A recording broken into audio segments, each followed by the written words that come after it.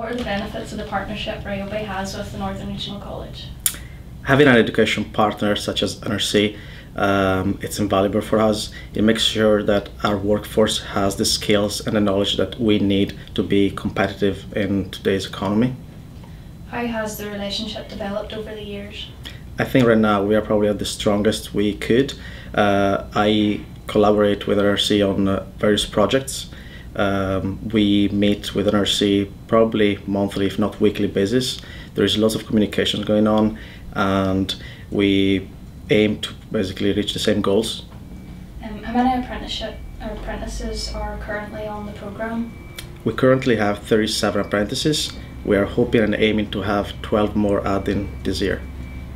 The college also works with you to upskill your workforce in certain skills. How does this benefit you? I'm a great believer that what we should and could train in-house has to be done in-house, but I also value a lot what NRC can provide in terms of external training.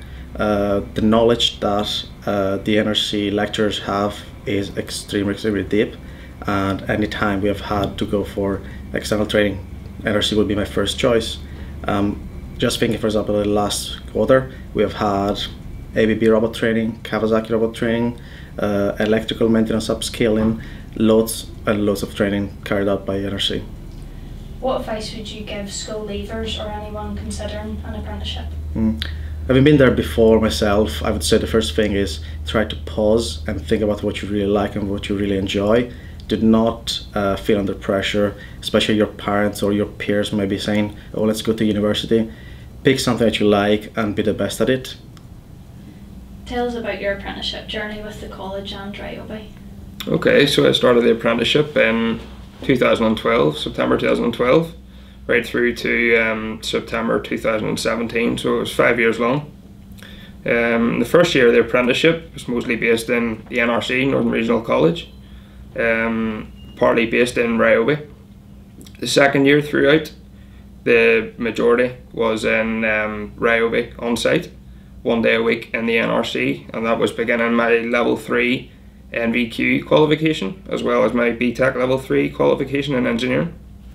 The third year followed then in the same structure, and the second year of the NVQ level 3 was completed and the second year of the BTEC level 3 was completed. That then followed on to the fourth year where I began my HNC qualification. Then following into the fifth year of the apprenticeship with the second year of the HNC qualification, and now fully qualified engineer. Would you recommend this route to others who are considering it? I would definitely recommend this route. I think it's very important. The pathway I've taken into engineering, I feel has brought me to a good stance professionally, and I would definitely recommend it to anyone looking into an engineering career. Okay. So what were the best things about your apprenticeship? So I would say the best things about the apprenticeship would have been the hands-on training that was provided, and also the training that was provided by NRC and both Ryobi. What advice would you give school leavers who are still undecided about their future career? So I would say to the younger people out there who are looking into an engineering career to take their time and think about what sort of path they want to go down. Generally engineering, you would go to either university or, like I have, you'd go down the apprenticeship route. Apprentices are key to the long-term recruitment strategy for skills here in Ryobi, Carrickfergus. For us to build a long-term sustainable business model, we need the skills provided by the training, given by the training in conjunction with the local regional colleges and universities here in Belfast. We're looking for young guys coming straight from school with good GCSEs who have the right attitude, who are innovative, creative.